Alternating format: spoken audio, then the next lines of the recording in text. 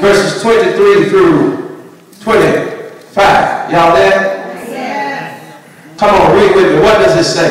And it came to pass in the process of time that the king of Egypt died, and the children of Israel sighed by reason of the bondage.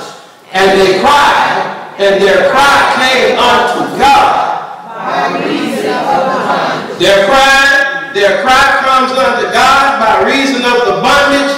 And if you read Exodus chapter 3, what it specifically says is God heard their cries. Right. He saw their affliction. Amen. And he came down to deliver. Yeah. Praise God that we serve a God who can hear, see, and deliver. Holy Spirit. Thank you, Lord. All this is going on.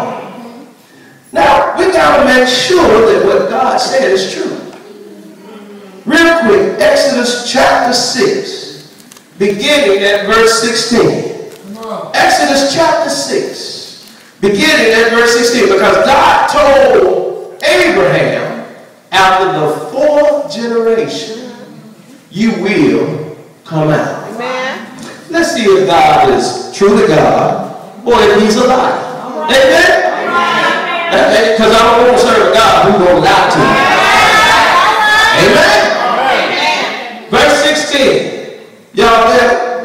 Yeah. What does it say? And these are the names of the sons of Levi according to their generations. Gershon and Kohath and Merari. And the years of the life of Levi were 137 years. Come on.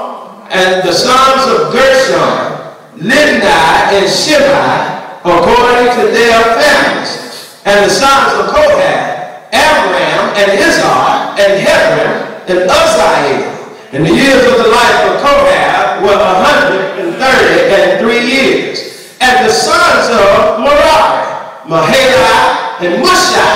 These are the families of Levi according to their generations. And Amram took Jochebed, his father's sister, to wife, and she bare him Aaron and Moses. Okay.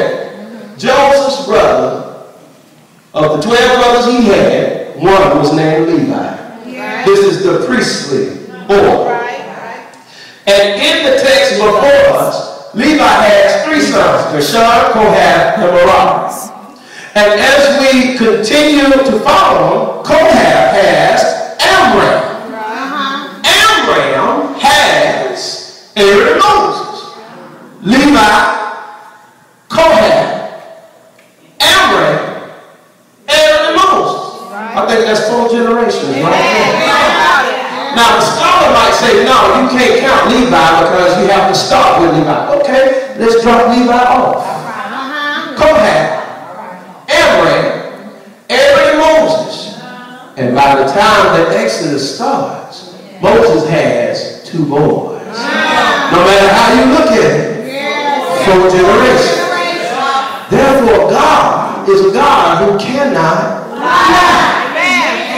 But do you see the text when we first started? It said, and it came to over 4 generations.